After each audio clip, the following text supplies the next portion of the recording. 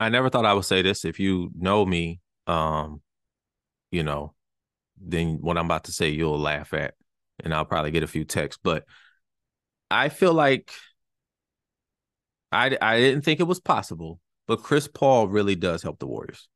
Um, the plus minus is crazy when it comes to what he's doing. He broke his starting streak of 13 or 1400 games. I really don't remember what it was, but he broke his starting streak of that, and then he came off the bench for the first time against Houston because Draymond Green came back. So changing that line, so your starters are Steph, Clay, Draymond, Wiggins, Looney. Okay, so then your bench is Paul, GP2, Kaminga, Moody, and Dario. So then you can sprinkle in Trace Jackson. You can sprinkle in Brandon, the other rookie that they have on the squad. So you can sprinkle them in. But it's just crazy, at Chris Paul's age, it's just crazy to see, the level of productivity that he has, when it comes to making a team better or not. And it's early. I say it all the time. I'm not a big overreactor. So it's early. I'm not going to, uh, say this is it or whatever the case may be, but I see them helping him in the non-Steph minutes.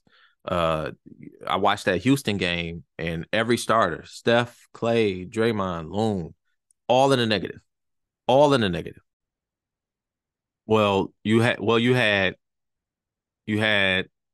I think Looney and Draymond were in the plus, but Steph, Clay, and Wiggs was in the negative. But then you go to the bench and you had a Chris Paul who was plus 22. I think GP2 was plus 13.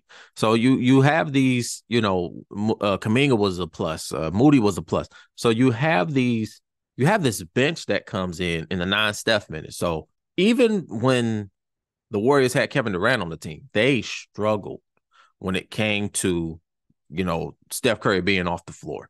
When he had his rest, when they had to go through that, whatever, however long Curry rested them, 7, 8 minute stretch or whatever, even if you had Kevin Durant on the floor, it was still a struggle for the Warriors in those non-Steph minutes. Chris Paul takes that. He controls that. He helps that. And I commend that. I really do. I think, I didn't see it. I'll be the first to admit I didn't see it working. It's still yet to be said. It's only 3 games in that they've played. So it's yet to be seen how they make it work. But again, the the non-Steph minutes are absolutely, detrimental to the Warriors in the past. But as of right now, things could clearly change. But as of right now, they seem to found that remedy, found that recipe, and that recipe is Chris Paul.